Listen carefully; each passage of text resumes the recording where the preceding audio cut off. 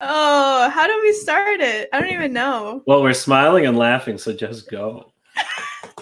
It's like when they come back from a commercial break. That's on the exactly news, what it is, because we're having our theme Wait, song. you're this way. Let's look at each other. No, you're looking the wrong way.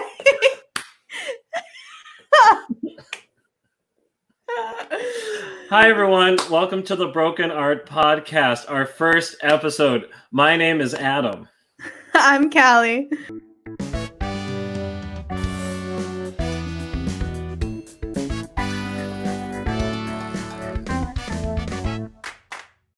This is the first episode of the Broken Art Podcast. Callie, how are you feeling? I'm feeling good. For once, I'm feeling prepared, probably because I actually have time to work on stuff now. So I'm feeling pretty good. You know, as an actress, you probably shouldn't say that this is the first time you're feeling prepared for something. Oh, we all know it. We're all cramming. I feel like in order to be an actor, it's like a prerequisite that you have to be a procrastinator as well. There is an appropriate amount of stress that we all have to go through to be successful. Yes. And it all starts with cramming. Yeah. You can't spell success without S, which is in stress. It's half the word. So, it's half the word. There you go. That's so great. Callie, how long have we known each other?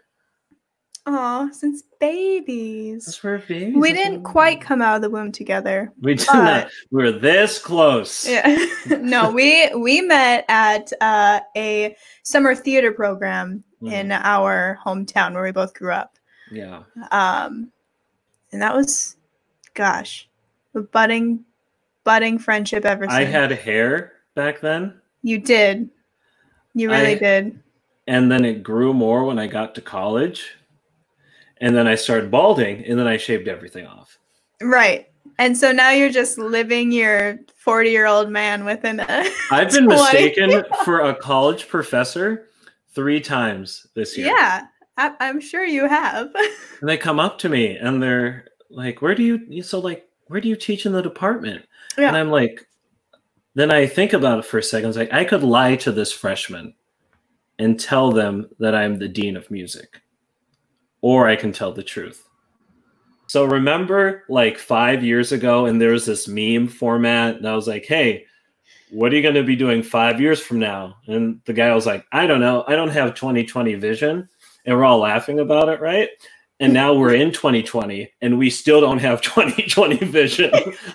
We don't know what's going on. Man, right? Do you remember celebrating New Year's Eve this past New Year's? Oh my God. And just how excited and blissfully ignorant, and just it's a new decade. Yeah. I mean, these are our working years now. This is time that we can get something done. This is a huge revelation. Mm-hmm. And then the world went kaput.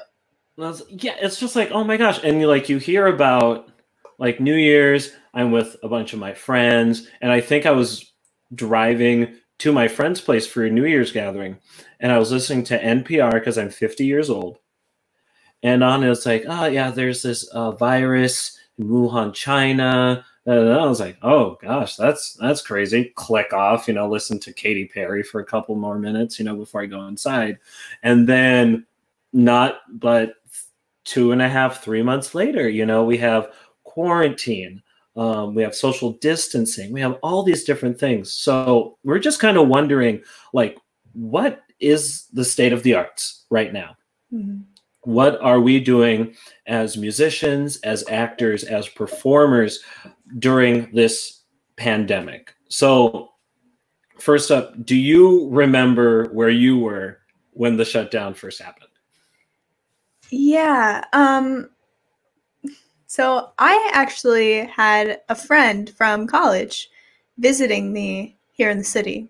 We had tickets to go see the matinee of Moulin Rouge. Oh, and we're walking, we're walking to the theater. And as soon as we get there, we see people passing out letters saying, today's performance is canceled due to the COVID scare and everything that's happening. Oh wow. Yeah. And like, oh gosh. So you were like on your way to something. It was like we got like the first like hit that was like, we're canceling the show, you know.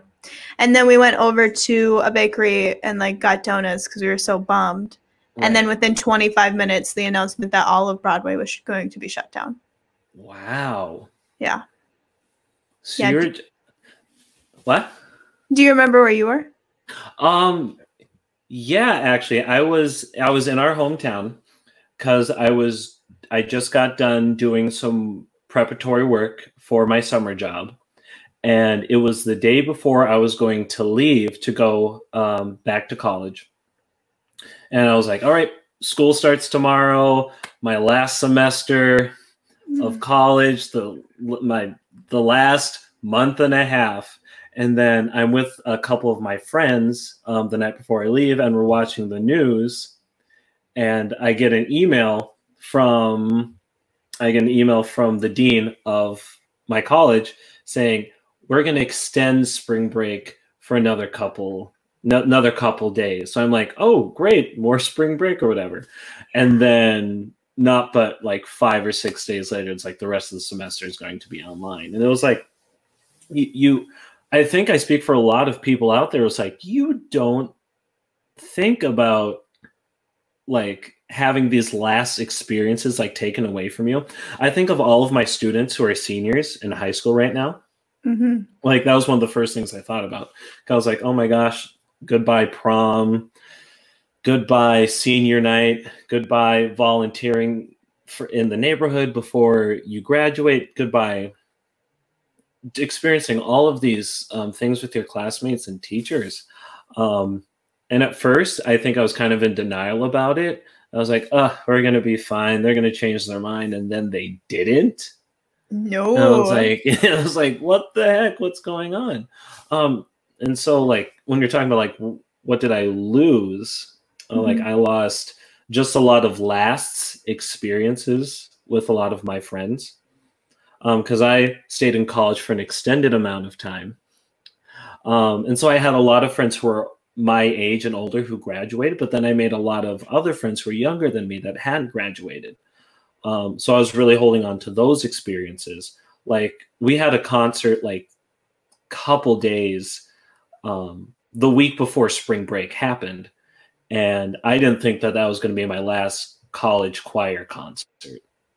Ever. You know? Ever, you know, and you don't, it's like, I'm so thankful. It was like a good concert and it was a great year and we had some great rep and I was just so thankful to be a part of it. But yeah, that kind of like, I was very lucky that I ended on a high note for that as well. And you had some really nice opportunity, well, not opportunities, but some nice recognitions being thrown your way because your education started doing these online awards, you know, where they would announce the awards online, and you got a couple of them. I was crying for 3 days straight. I've just been so fortunate to work with so many just stellar friends, people that I'm so lucky to call friends, and being in the community that I am. I'm able to work with the youth choir. I've been able to music direct some shows, conduct some operas. And through that, I just got some unforeseen recognition. And I cried because it was very overwhelming to get from all of these people and from different places. And then in that 3-day time span, there was a piece that I wrote for my university with the intention of it becoming like the alma mater for the university. So that premiered as well. So in the time where I was feeling really down before that happened, because it was right before finals week. I'm sitting in my office at the church where I work at, just spending 7 hours a day, 4 to 5 days a week, just doing homework by myself. Yeah. And then the opportunity of using Zoom, of having our phones and stuff that's able to connect us. Because, you know, before this, I was like, you know, cell phones are the root of all evil, and we should all dump them in the fire before the FBI hears everything that we do. But could you imagine? Oh my quarantine without phones? Could you imagine? It's insane. So, I mean, I'm just overwhelmed and thankful. I mean, right now, as we're recording this, restrictions have been lightened a little bit, but we're still in quarantine. Yeah. We're still in quarantine right now, even though we are half a nation apart. So, well, like, yeah. Yeah. So what is like, what has changed in your life? What have you started doing? Is this allowed for you to like take time and reflect? Have you been depressed? Have you been like, what is your day to day and how has it changed?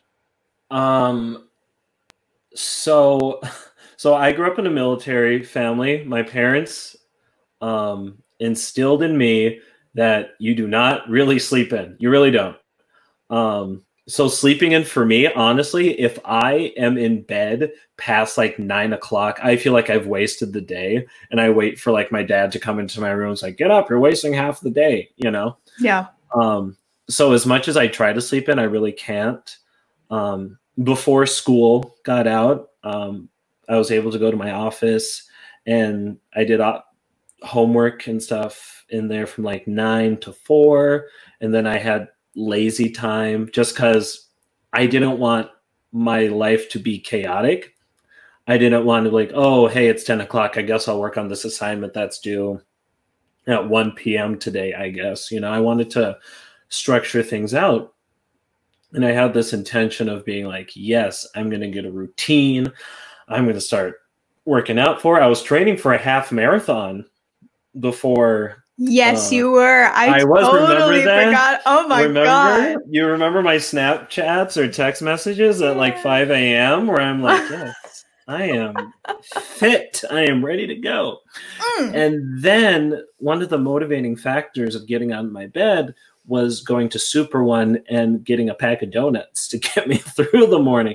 So there's a trade-off, you know. We have to deal with what we got. You got to get your six-pack some way. You got to get my six-pack somewhere, and it's a six-pack or is a six-pack of donuts from Freshly Baked and Super One.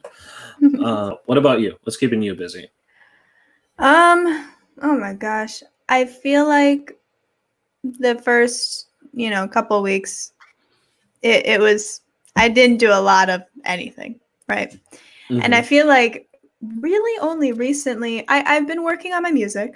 I've been writing. I've been working on getting it produced and, going back and forth, recording different things. I've kind of more recently been stacking a lot, taking dance classes, doing workouts, doing different challenges.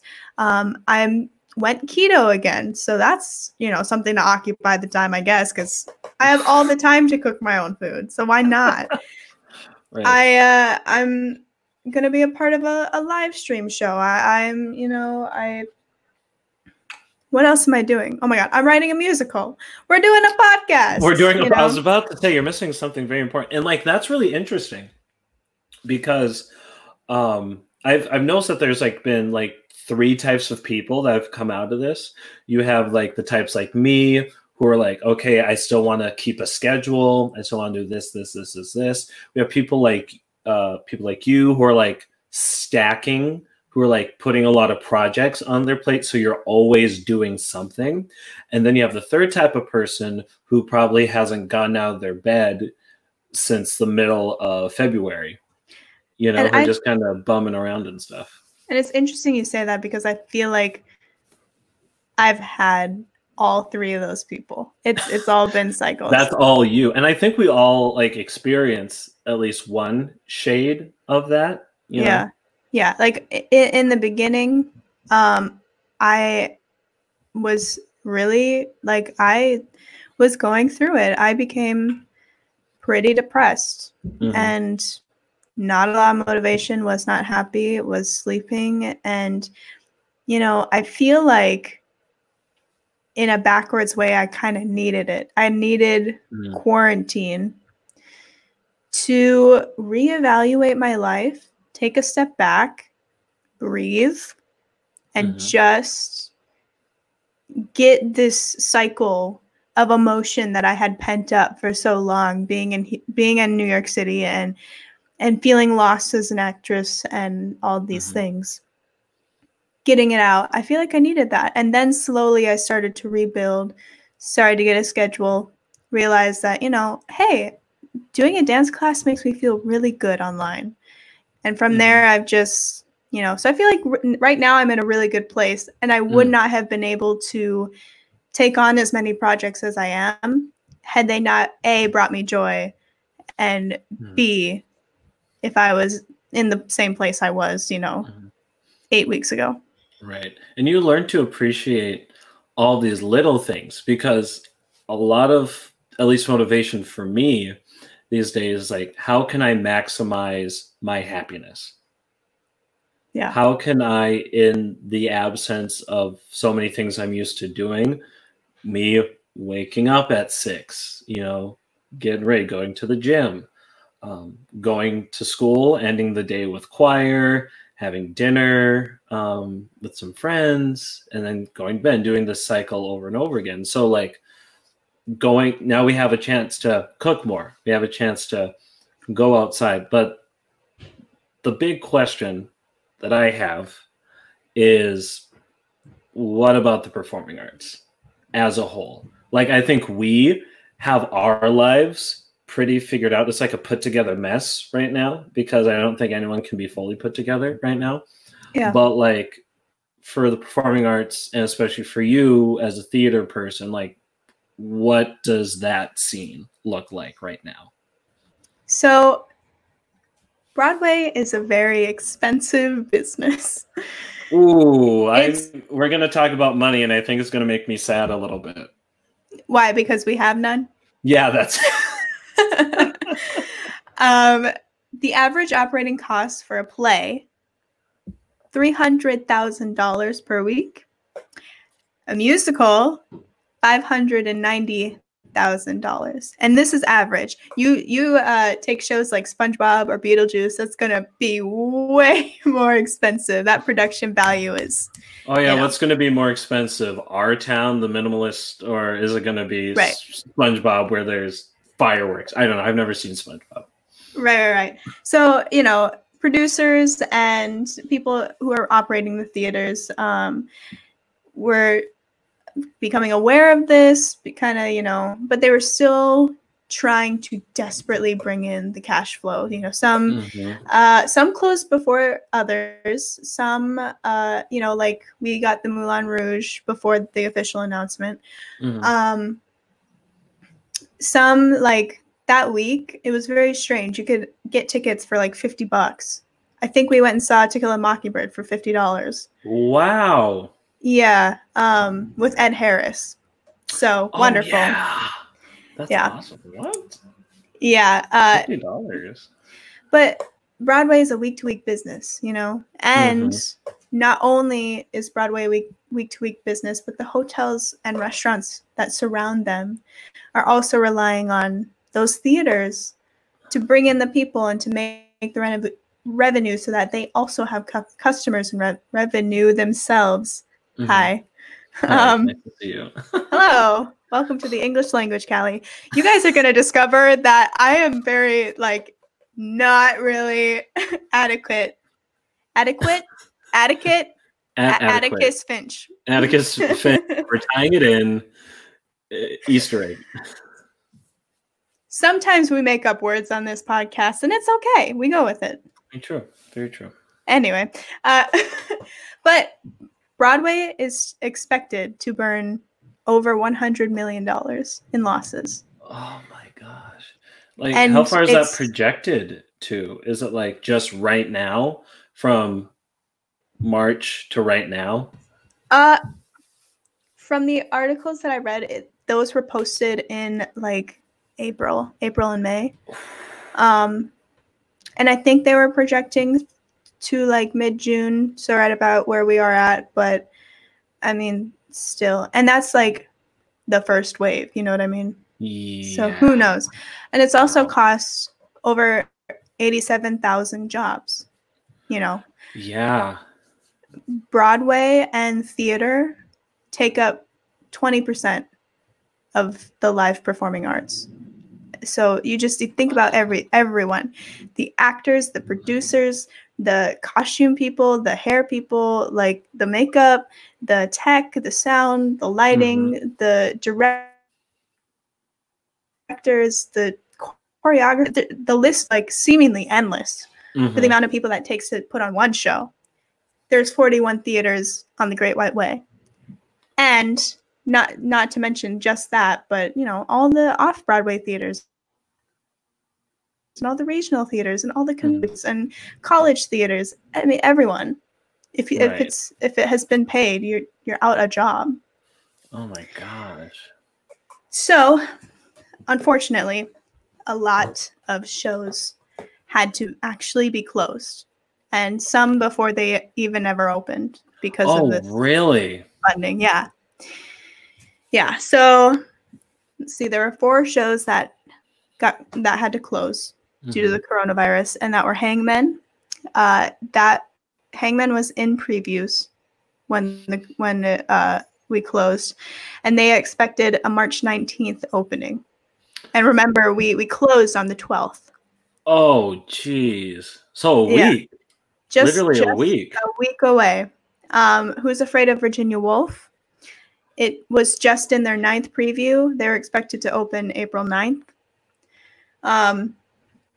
Beetlejuice, except Beetlejuice was expected to be evicted from the Winter Garden Theater so that the Music Man could come in on June 6th.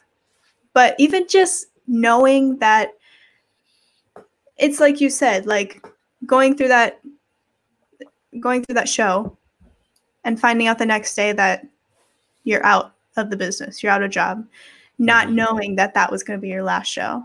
Yeah, how horrible.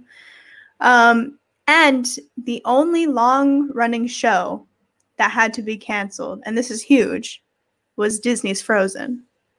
Yeah, that one surprised me. That one really surprised me. Yeah.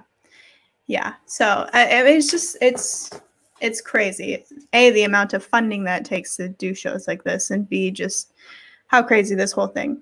And then we had, what is this? 1, 2, 3, 6 shows that had to be postponed. So these were new shows that were being in development. Flying Over Sunset, they were going to start previews on March 12th. They were literally going to start on the day that Birthday Candles, Caroline Interchange, How I Learned to Drive, Plaza Suite, and MJ, which is a musical about Michael Jackson.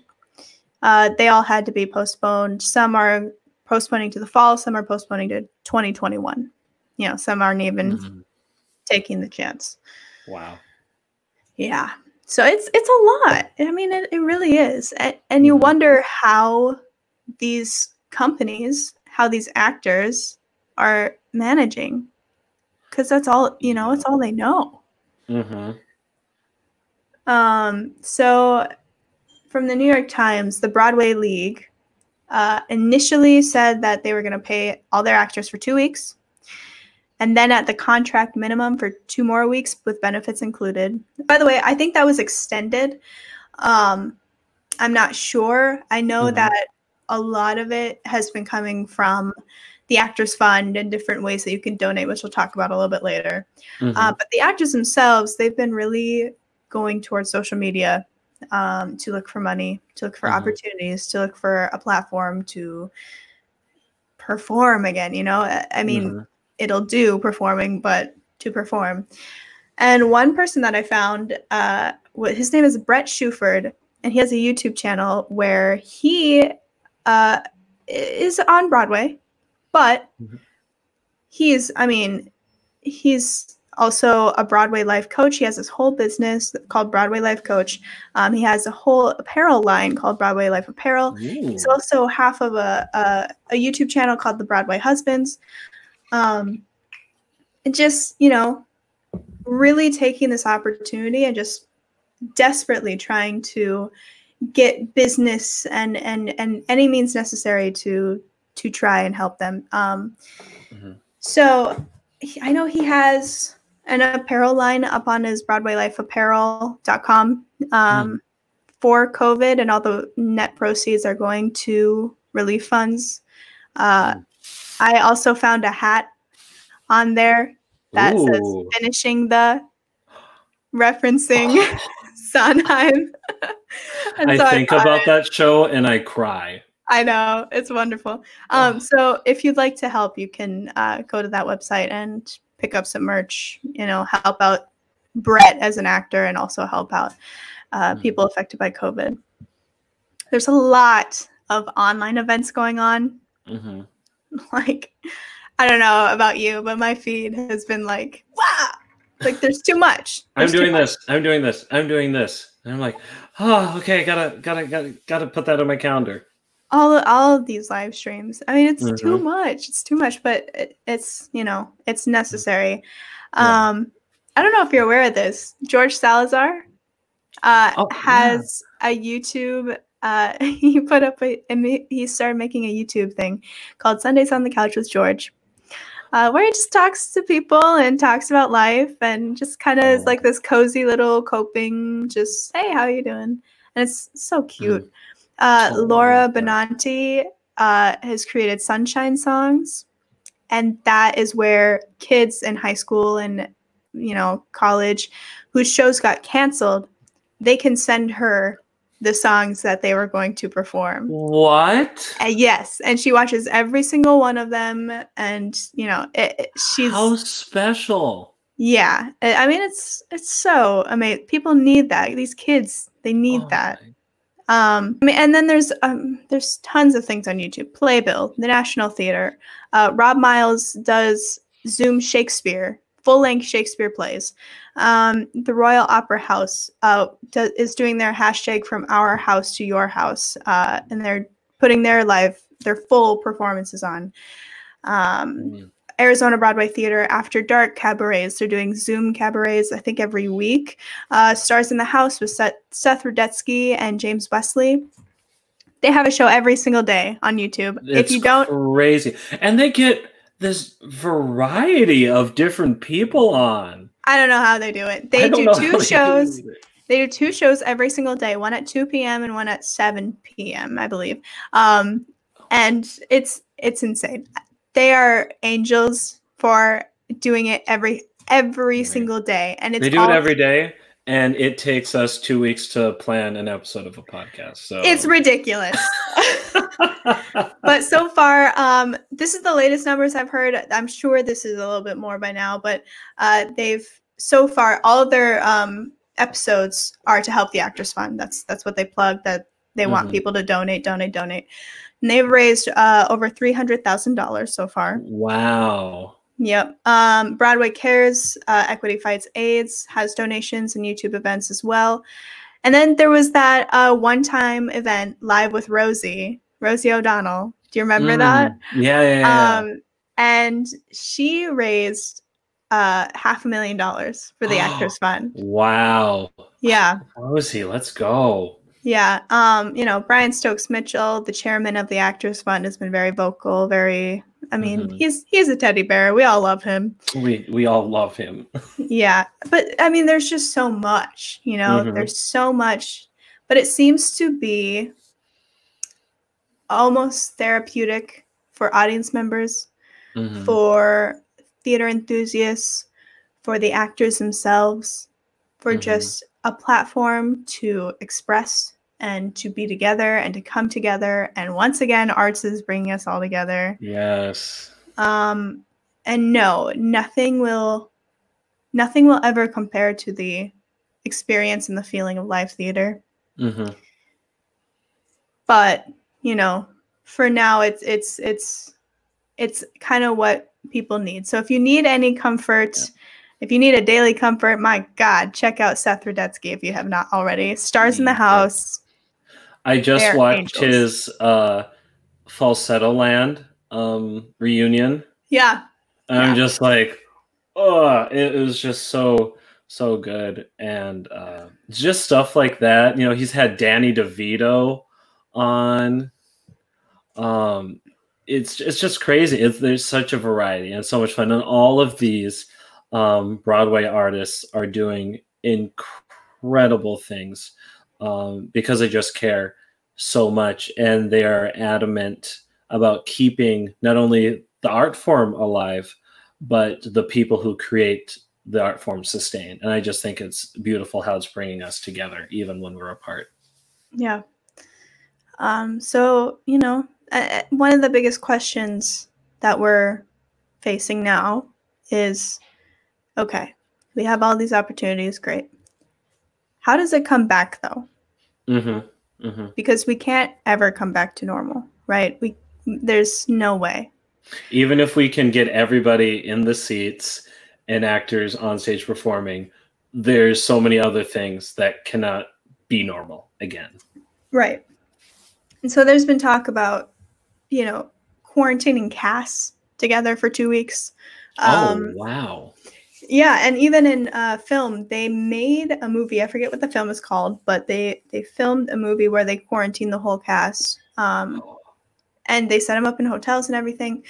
But even then, I think it was like a stagehand or like a producer, not a producer, but like, you know, someone on the crew just left his hotel room to like buy a new tube of toothpaste, got coronavirus, and then had to be quarantined and had to do contact tracing. So it's so tricky. God. It's so tricky. And Broadway cannot afford to do social distancing in its theaters. Right. Asking people to sit, you know, every other seat, every 2 seats. Well, then you'd also have to seat every other row. And right. That, you know, you cannot sustain when you're a business that runs on ticket sales. You cannot sustain a quarter to a third of your capacity. Although the Barrington Stage Company in Massachusetts has offered another model. It's reducing its 520-seat main theater to 1/3, increasing the distance between the rows and cleaning up after every show. Audiences will be required to wear masks. Additional entrances and exits are also being built, and there will be no intermissions for the performances. Oh, wow. Yeah. So that is interesting. That'll be different, you know. Yeah. Outdoor theater is gonna have a spike. Yes. Yes, it is. Yeah. You know, the Big Apple Circus here in New York City, they're talking about setting up little tents and like having like an interactive, like only 2 people can be in a tent at a time or whatever, but like you're in the circus, you know. You know, Cuomo has his 4-week plan starting on June 8th. And it'll be 2-week increments of how we're going to reopen. Broadway's on that very last leg of it. So there's potential that it could be pushed back. Right, depending on how the other other ones open up as well. Yeah. But you know, I think we'll definitely, like the Massachusetts theater, see more independent, smaller regional theaters start to open up before Broadway does. You know, because they're having less people gather anyway, and they're able to kind of, you know, manage that how they can. So it's going to be a long while before we see Broadway fully come back in bloom. It brought up a really interesting point, and that is how we can make Broadway theaters and theaters in general contactless with tickets, with playbills, with merchandise, you know, and kind of the controversy on that. I mean, you get an iconic playbill. Many I have all of my playbills up in my room. You know, exactly. Many people collect them, and the, you know, the experience of waiting at a stage door to get your autograph from your favorite artist. You know, what does that mean? Does that mean that there's online versions of the playbills and people just bring an iPad or something to get signed, or are they, you know, is that even too much contact? You know, Yeah. Are we even going to have signings and stage dooring? I have all these memories I have from these playbills. Like I look at them and I'm transported to not only the show itself, but the experience leading up to that show. And that's a loss. And it's like these necessary losses. Yeah. You know? Yeah. And when I start talking about choir stuff here, I can go into why it's still like really dangerous to have even people in the theater, no matter about capacity. But a lot of these are necessary sacrifices, but gosh, it's going to stink. It's going to stink real hard. But is it something that we should be doing all along, this contactless, paperless? I mean, on a strictly environmental level, is this, you know, paving the way for a new revolution of how we view theater and how we go to theater and you know, idolize? What if we have the merch up in display, but instead of, you know, doing it, we just order it on the website or on the scan code that they have, and then it ships to our apartment? Well, like think about like this, and this is so interesting to think about. Like people have been saying since the advent of smartphones, like years from now, we will be doing stuff like this. We won't have to leave our homes to have classes, have performance, all of these things. But it was taken away from us. It was taken away. And there are so many things with the absence of humans that were like, okay, this is kind of a positive, like carbon emissions and stuff. Yes. Stuff with the environment. Like, okay, now we can see these active effects of global warming that are true because the absence of humans have made these noticeable changes. Yes. And I think it kind of speaks to the fragility of tradition. Like if you can, like playbills and stuff. Why do we like playbills so much? Why do we like programs? It's something tangible. Yeah. It's something we hold in our hands and we look at it and we makes us think about it versus having it on our phone. This, even though everything's becoming technological, the idea of having paper of like good old times, you know, it's like reading the newspaper. I'm not saying that paper programs and stuff are a thing of the past, but eventually all of your news stuff now gets emailed to you in the morning. Yeah, exactly. And you know, and there's that conversation because people mourn over the decrease in sales of newspapers. People mourn the amount of screen time that their children have versus playing outside. But that's just that reality that they live in now. Yeah. And we have to mourn for progress. And I'm not saying that I don't want a playbill. I love my playbills so much. I have a signed copy of A Gentleman's Guide to Love and Murder up in my room right now that I pass by every day. And I love it. And it's just so many good memories. Yeah. But the fragility of tradition, that we do it just because we've done it, that's not fair necessarily if there is a better alternative that we can get over in 10 years.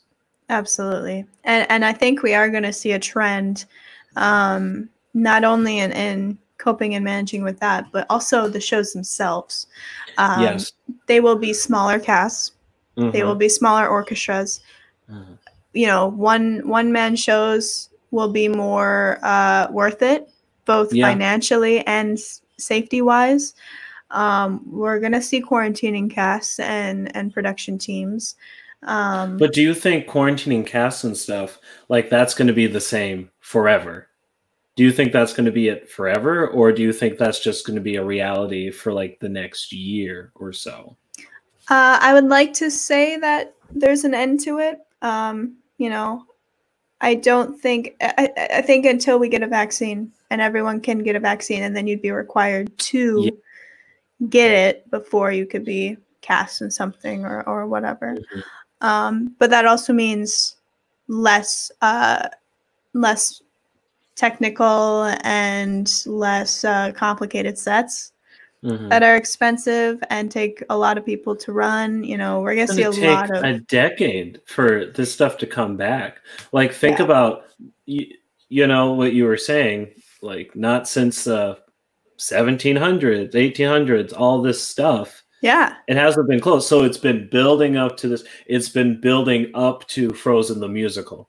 It's like opera and Wagner. You know, we go towards Wagner and then we go away, right? And you know what's tragic about the situation is that last year was like their highest grossing sales in theater in like a long time.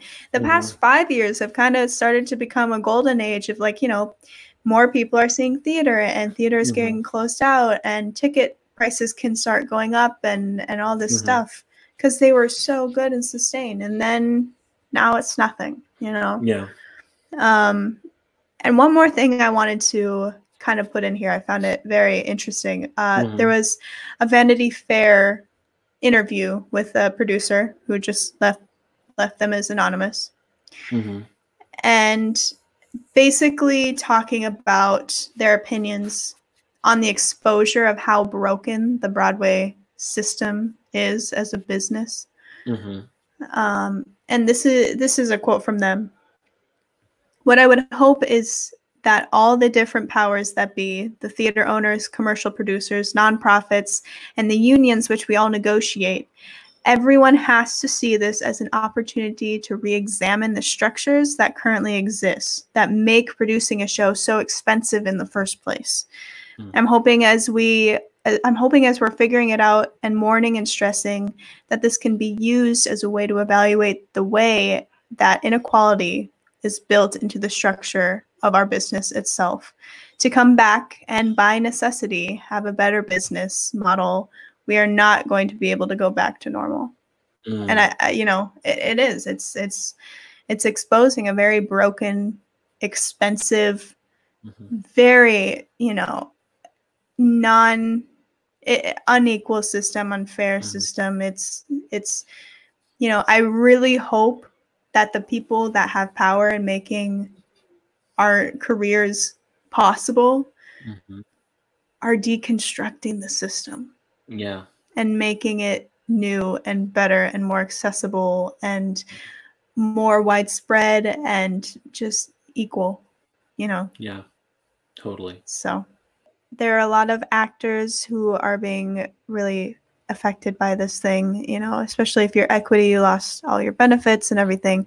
So what you can do, if you can give anything at all, you can give your donations directly to the Actors Fund through the actorsfund.org, through Broadway Cares, Equity Fights AIDS, and there is a specific website that I'd like to talk about today called ilostmytheatergigs.squarespace.com.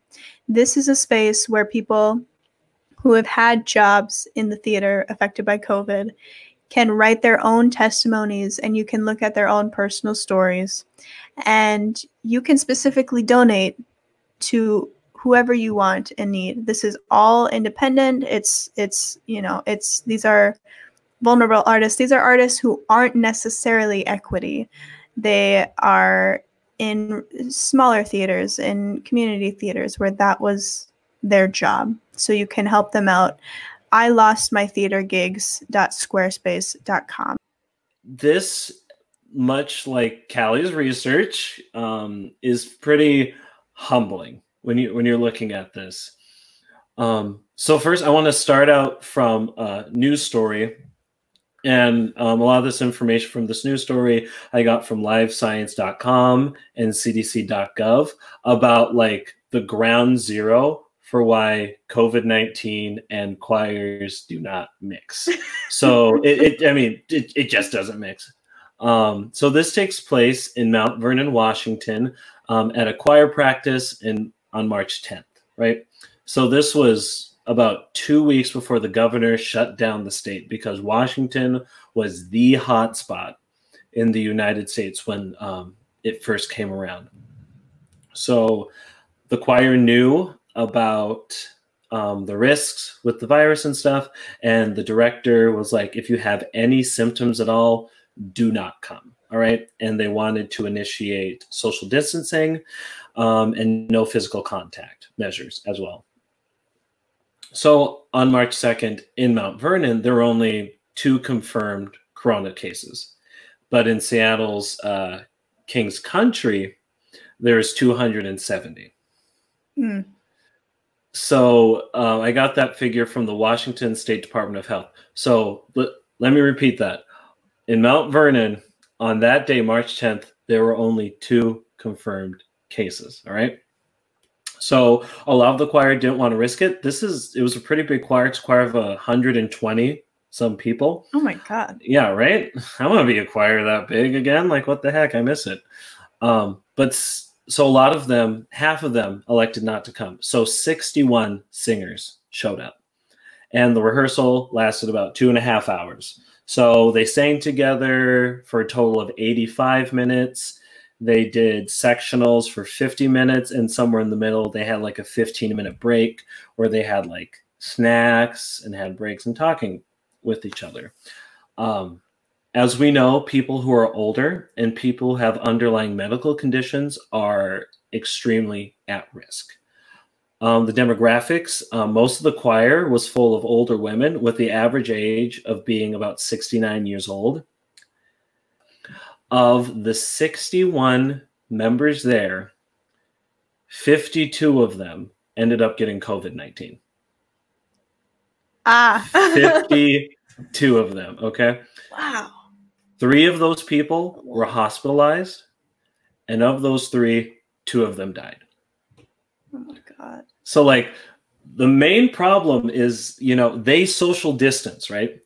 They didn't initiate, some of them might have had face masks on. I'm not 100% sure, but there definitely wasn't any contact. But you think of things like sharing that food, right? Passing it to one another.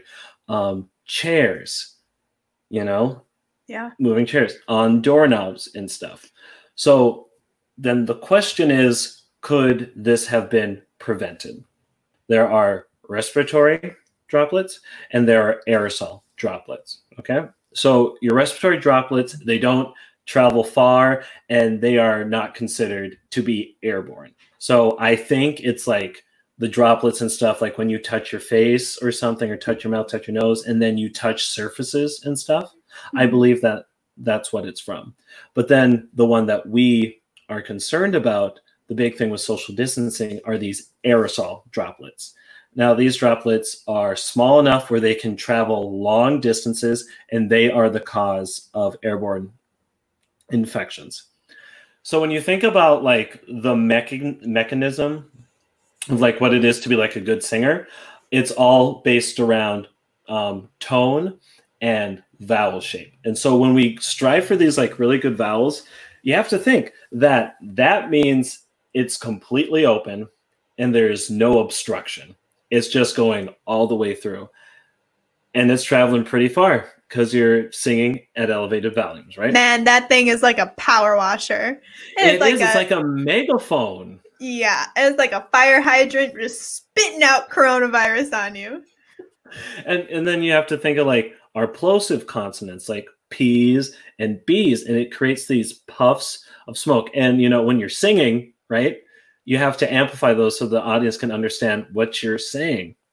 So another thing here is like your vocal tract, it goes like from your lips all the way to your lungs. And it's covered in this nice mucosal lining. Oh. And so I know, right? Awesome. It moisturizes everything and it ends up trapping foreign bodies, right? So as we breathe and as we inhale, everything expands. And so we're intaking all of these foreign bodies, okay? And then when we exhale, everything contracts and then everything comes out.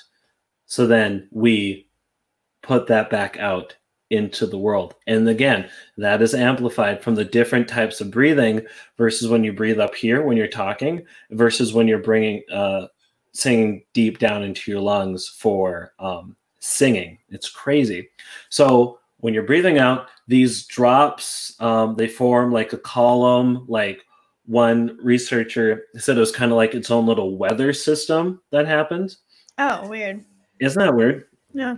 And then it kind of goes away, all these drops, and then you're left with these aerosol ones that travel these far distances, which, if you're infected, will contain the virus. If it interacts with air vents or audience members with warm air, it can spread the virus around. So if you're in a room with poor circulation, or if you're in a small room with a bunch of people, or if you're in a small room with bad circulation and a bunch of people, that is literally a hotspot. So when you look at why this choir in Washington had so many people infected, which 87% of the people got infected, 87%, is because you are put in this situation where everything is amplified. You're with a bunch, 61 people. I don't know the size of the room, and maybe poor air circulation in the room. It's like a hotspot. 87% versus a lot of the time in other situations without singing and same amount of people, it could only be like 25%. When you're social distancing and everything, 25%. When you're singing in this situation, got bumped up to 87%. Wow. 87%. It's crazy.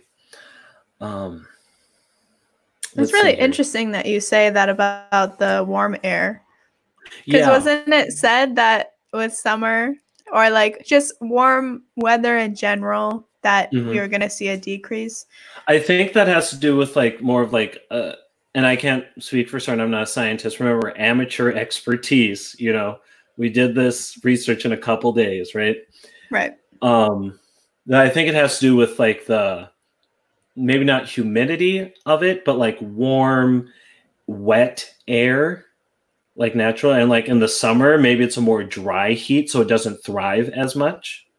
So when you think of like you're in a room and it's hot and it's stuffy and then your windows start to fog up, condensation happens there. And then when you open up the window, that condensation goes away because there's this airflow that's coming in. You see what I'm saying? Yeah, I do. So like you said, with like performing outside, stuff like this has been brought around like a lot. But the big thing about it, you know, you social distance and everything, you have to be mindful of the wind direction. Like imagine you have everybody standing in a line and no one's like, because it's like a megaphone. It goes out like this. So if you're having people social distance to your side, you're not going to affect them. But if that wind suddenly starts coming this way, right at you, then you have all of these people that you could potentially infect with these little aerosol droplets. And when you inhale for your next breath, it's going in, gets trapped in there, and then you exhale it again. Wouldn't that be a sight to see? It's like an outdoor choir or an outdoor like theater, and like every time the wind changed, like people had to like shift their body. Like we would be paranoid. Instead of someone like conducting with a baton, they have like a weather flag, and so the weather flag dictates on how the choir is standing or which way they're singing. I would hate that for one. So when you think about like minimizing risk when you're inside, so rehearsing outside, that's at a lower risk, right? You just have to be very, very mindful of wind changes. Very, very mindful. The question is posed like, okay, how do we make it safer to be inside and stuff? Like, how can we get a routine inside? Well, getting some upper like UV lights, and with a combination of ceiling fans and like good air circulation in the room, like that could do a lot to sterilize the virus. And that would prevent some risk. So like the big question, when is it, like you were saying, when is it safe to come back? When can we be in a room with 120 people and sing just fine in our small little rehearsal space that doesn't have any windows or whatever, right? obviously not the most positive thing, but we have to have a vaccine. We have to have a vaccine. Number one. Number one thing. Or we have to have a treatment that is 95% effective. This is deadlier than the flu, folks. Like, we need to make sure that we are being mindful of vaccines and believing our healthcare professionals and our health organizations. Because masks and social distancing obviously does not do the trick when you're singing. It really doesn't. In other normal situations, when you're talking at a regular volume or whatever, it's better. But when you're singing amplified, these aerosol droplets are just going to be projected, and there's nothing that's going to stop them. And obviously, you can risk rehearsing outside.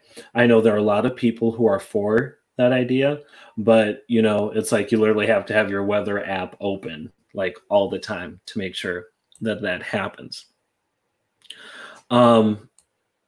This thing could affect performances for the next 1 to 2 years. And so when things are slowly, and I'm talking slowly, start to reopen, there was this questionnaire posed by 2 doctors named Claudia Span and Bernard Richter. And they thought of 3 different safety protocol precautions as organizations and choirs consider opening up again. So the first thing is intake control. So you do a symptom questionnaire. You're able to do contact tracing, and you have the ability to do body temperature checks. Mm-hmm. And so that consists like having that communication with your choir and probably having to sign waivers as well that say, unless there's a vaccine, everything's very high risk. The second thing they talk about is in-room parameters. So you either make music outdoors and being mindful of wind direction, or you use a sufficiently large room. I mean, like a big room, like a church, a concert hall, anything like that. And in that room, you have to maintain good ventilation, but natural ventilation is recommended. Windows, doors, just getting outside air in and stuff, right? Mm-hmm. And also the thing that kind of surprised me the most was rehearse in short chunks, like 15 minutes, and then you take breaks in between. So I'm assuming that's for the fact that you don't want things, too much of those aerosol droplets to populate at one time, and it gives the air vents and natural air circulation to disperse and sterilize the room. Did you say how long it lasts in the air for? Because I've heard like 3 hours. Like I'm not even sure about that. I didn't necessarily find that, but I know these short 15-minute chunks are essential to make sure that it just doesn't populate. Like this forming a cloud and these things that stay in the air for a long time. People have said that anywhere from 3 minutes to 3 hours if it gets in contact with the surface, like those other droplets as well. Okay. It's crazy. And then the third thing is individual protective measures. Even though masks are not the end-all be-all for prevention, they are still essential. They are still essential. You're wearing a mask outside the rehearsal space, you're wearing a mask inside the rehearsal space, right? And you still maintain adequate social distancing. So about 6.5 feet apart. And by the way, yes, in smaller towns like our hometown, people don't take it as seriously because they don't see it and they don't get it, and that's whatever. Mm-hmm. But, wearing a mask also includes social distancing.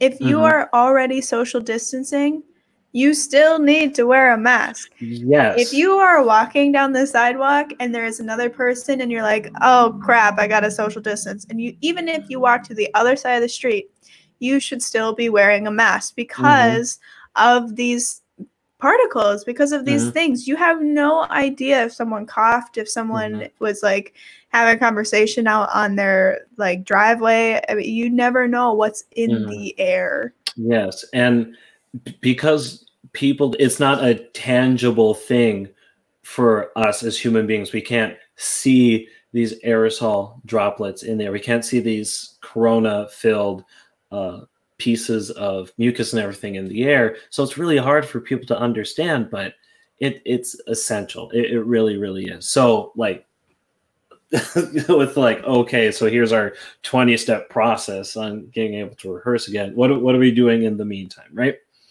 So a lot of this information came from, where does it come from?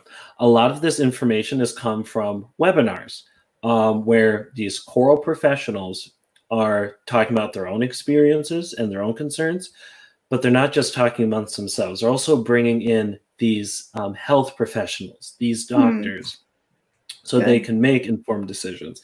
I remember when that ACDA webinar came out, and it had all these things that I just read off.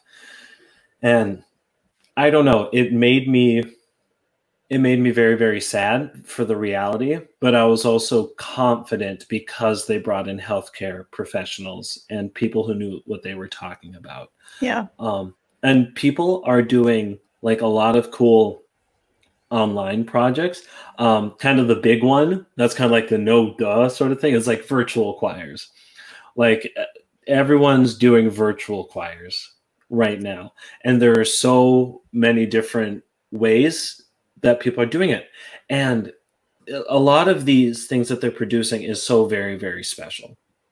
So very, very special.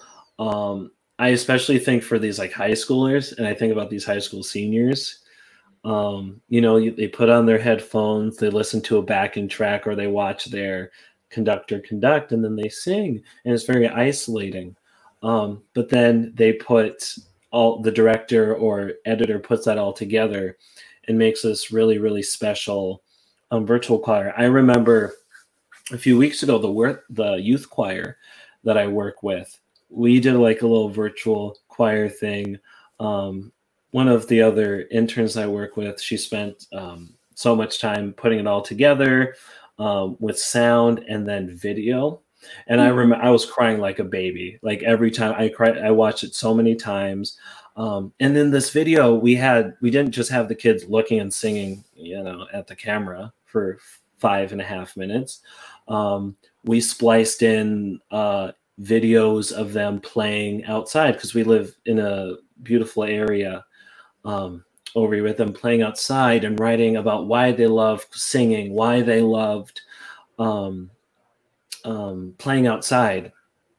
And that's another thing. Like, you can, if you're working with like youth choirs or choirs in school, how do you increase engagement? And then you have to figure out, what is the goal of my choir? Is my mission statement, I'm going to have our mission here at the blah, blah, blah chorus is to have the best choir in the universe, the end? No, because a parent isn't going to want to send their kid into choir boot camp, you know? Right. So many educational choral experiences care about the holistic child. They care about every aspect of the child, and the belief that singing in choirs aid in the growth of the child, not just musically, but every aspect of that person. And then there's these great other education resources. So like things like Harmony Helper that help kids with sight reading. And there's just so many resources like that out there that you can still supplement your students' musical experience, even when you're not singing in a choir.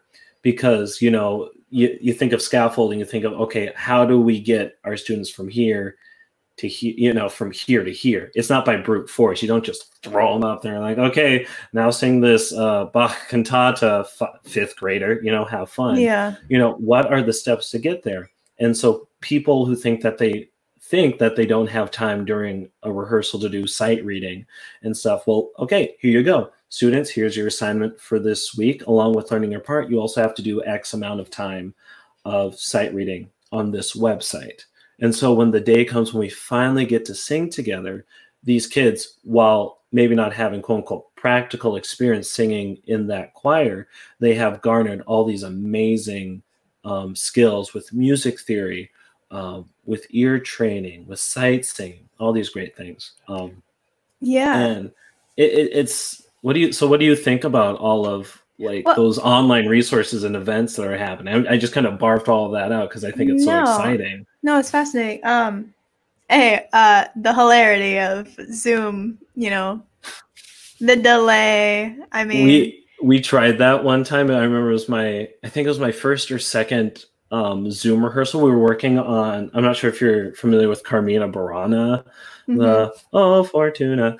And we were rehearsing and stuff, and the director just kind of stops and looks at us and he's like, what would happen if we just all unmuted and started singing at the same, and we tried it, so he put up his hands and he played the piano, done. Because just that Latin, you just can't do it. Just can't do it. And editing a virtual choir is hard. So many directors are becoming editors now. It's amazing. They are. And there's so many bad things, so many sad things that we're losing in this time. But all these skills that we're gaining, editing software, sound editing, video editing, communication via the screens, internet, all of these different things that we're all having to become proficient at, only aids us, I think, when we finally get back to normalcy, whatever that means. God, choir's got to be such a hard thing because, like you mentioned, it's such an oral experience. Being a choir director, you're listening for how it sounds and technique, and it's virtually impossible to know how to do that through an online platform. Right, because the choir director's job is listen, give direction, and then have them sing again, right? So it's this constant stream, and we thrive on instant feedback.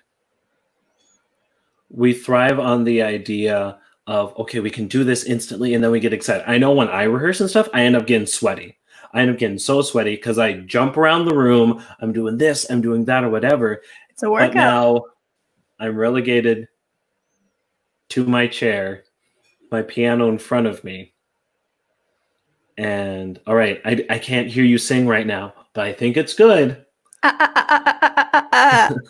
the internet cuts out. I think measure 5 and go. Yeah, and like you said, like actual singing is gonna take a long time, and you that also goes into play with live music, like contemporary music. Frontmen of a band, and how that's all these music festivals and concerts from musicians that just can't happen anymore. Fortunately, musicians in orchestras, they'll probably be able to come back sooner than band and choir and contemporary music. Also for audience engagement, right? So for the audience safety, you can't be singing at them in person. So there's some great things. So a thing that the youth choir did was Anywhere Seat. It's where you purchase an online ticket or you make a Goodwill donation, and then you get this access code. And then the day and time of that concert, you submit that access code, and then you're able to watch the video.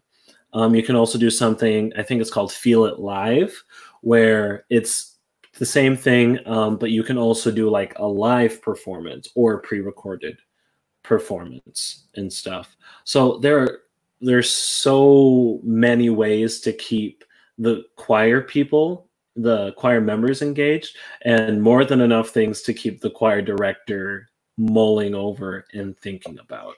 I also found Live Nation and Stage It, two online resources where you can buy tickets to contemporary music artists. Live Nation is more of a resource center where they will put up if someone's doing an Instagram Live or a YouTube stream or a Facebook stream or anything. So you can use that as a resource center to see your favorite artists. All right, we're gonna take a little commercial break here, and up next, I want to talk about something that we're both affected by. So stick around. On May 25th, 2020, George Floyd, a black man, was brutally murdered by a police officer while 3 other officers stood there and watched. We at Broken Art Podcast believe that we have a duty as content creators to build awareness and amplify the voices of Black, Indigenous, and people of color in our community. We ask that you please take time now or at the end of this episode to donate to the websites and causes in the description. Silence is violence and is past due for action. All right, everybody. I want to talk to you about auditions. This is something that affects us both directly. I've been doing auditions. You've been doing auditions. You've been conducting auditions yourself. Yep. I've played for a lot of auditions. So how COVID has changed the realm of auditions has been you have to do self-tapes. You have to do everything online now. So I just wanted to put this in here really quick, just to kind of talk about it and see if, like the contactless playbills and tickets and everything, if this is also something that will revolutionize how we move on in the future. You think about it. Yeah. People send in their self-tapes. They can get it perfectly. They can have the time and the practice that they need to get that perfect take. As a casting director or as a director looking at choir auditions, you know, especially in the realm of theater, you don't have to sit through a 2-minute audition. You can look at a video for 10 seconds and you're going to know if you want to see more from them or not. Right. So, you know, but that being said, you'll be able to see a lot more people and people from all over the United States and the world.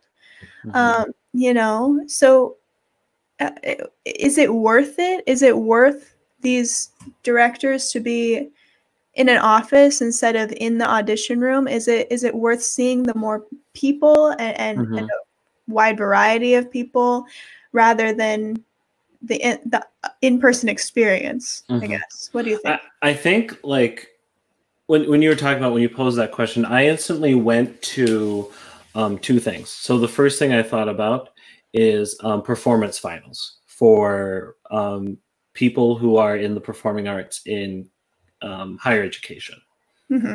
So juries, when you go in front of a panel of people and you perform a song that either you choose or they choose, right? And I had a lot of friends and colleagues who participate in juries this semester, and they had to record themselves.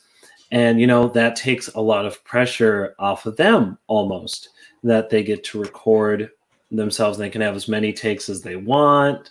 But you're missing out on a lot of, like, what makes performing organic, right? Yeah. Because you're very talented and very kind pianist takes time out of their day to record your accompaniment part and then sends it to you. The hard thing about that is that you're basically doing karaoke. You're doing a backing track. And so that's one of the main things that I would miss out on a lot, is an inorganic performance.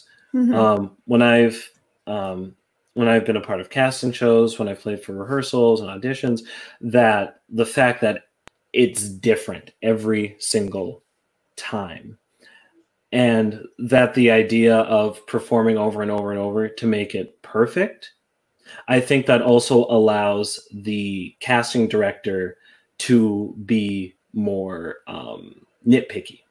I think there's a higher standard as well. So if I'm in this performance space and, or if I'm not in a performance space and I get this video from a student and it's them singing, and if it's not really, really good, like, okay, so like 100 points in a live performance may be different than 100 points in a virtual performance because the scrutiny that's there. And I think there is a lot to be said about equality with virtual performances. Like you were saying, people who normally wouldn't have the resources to travel to an audition across the nation now have an opportunity to, you know, they still may not get the part, but at least this time they're not worrying about getting a $600 plane ticket and traveling halfway across the place. So I think there's a lot to be said about equality. And I think that there should be an appropriate amount of openness. Like something that comes to my mind is like, if you're in this mileage around the audition, then you should come in. Or if you're this far out, you are able to, send in a virtual one. I know a lot of my friends who've gone to graduate school, the pre-screening thing is that you send in a video. You send a video of your best self and you present yourself, and then that panel's like, we want to see more. Then you have to fly in. Maybe that's a tiered process for auditions as well. It may be a longer process, especially in a theater standpoint, but you know. Yeah, but that would be able, you know, that almost feels like a no-brainer. You know, we do pre-screenings for colleges, musical theater colleges. You know, why aren't we allowing the kind of floodgates to be open? And you can categorize it and you can section it out like equity, non-equity. But you already know, you know, it doesn't take long for you to either want to see more or not want to see more. So why isn't there a pre-screening? Maybe a couple pre-screenings and then have the in-person auditions where it's more condensed and more refined. The other thing to note with that is that even though it's giving artists opportunity and widening that stance, we also have to talk about the people who aren't fortunate enough to have internet or to have, you know, correct recording software or just aren't tech savvy and you know, maybe they're in a certain age range or maybe they just don't have the resources and so there's still that there's to consider because when you talk about, sorry to interrupt, but like with Broadway, right, it is a business and this sort of capitalist idea of these resources that everyone thinks that there's only a certain amount of wealth and a certain amount of resources that can go around. And when stuff like this happens, sorry to all of my not socialist loving friends out there, but these resources for things to be truly fair and equitable, because, you know, if we're saying America is a land of opportunity, then we should be giving opportunity to all of these people. And if you are running a business, that is dedicated to diversity, if you're running this business that's dedicated to getting everyone a seat at the table, then it is your job and obligation to spread that wealth and love around. Because in this country, wealth inequality severely affects people from marginalized group and people of color. All right. Thank you so much for being on this ride with us. There's just one more segment. A lot of our friends submitted questions to us. We took to our personal social medias and we asked them, what are some questions that you have about like the performing arts in relevance to ourselves or to just the world around us? And Callie has agreed to let me pick a question every week, and she doesn't know what the question is. This is dangerous. All right, bring it on. Okay. So the first question of our first episode is, what was the most moving piece of music you've ever heard? Is that your acronym in the Google Doc? Yep. The most. It's WTMMOVSYEH. Yeah. What? This thing keeps going off. I'm sorry. That's fine. We're working on it. It's episode 1. The most moving piece of music? Yes. Are you kidding me? Yeah. I have to answer that on the spot. Yeah. Well, welcome to live theater, baby. Choral or theater? Doesn't matter. Any. The first instinct was I'm Here from The Color Purple. Ah, First Instinct. so good. Yeah, I would say that I sob every time. Mm-hmm. What about you, sir? What is your? My gosh, this one also was just, of course, right in my head. It was the finale of Act 1 from Children of Eden. The first time I cried when watching a theatrical performance was seeing that for the first time, and just how beautiful it was and how much I love it. And it's in D flat, which is the best key out there. You can fight me on it. And Children of Eden is Stephen Schwartz's most underrated show. And if you haven't listened to it, there's some pretty okay and really, really nice recordings on the YouTubes. Gorgeous. So it's absolutely great. So there's that. Callie, where can they find us? Wow, we made it, y'all. We did it. This isn't if you're still here, thanks for sticking around for the ride. Callie doesn't have a 2.5 hour recording to break. This recording is 2 hours and 37 minutes. I have a lot of editing to do. Hello. That's why we give her a couple weeks to do it. That's okay. So you can follow our journey and keep up with all of our posts at the Broken Art Podcast. We have our Facebook, Twitter, Instagram. You can also submit your questions for us to answer on the show using the hashtag BAPOD or hashtag BAPOD. It's all scrolling on the bottom if you're watching on YouTube here. And then you can also listen to us on the YouTube or Spotify or Apple Podcasts. Thank you all for listening. And as always, take your broken heart, make it into art. See you next week, guys.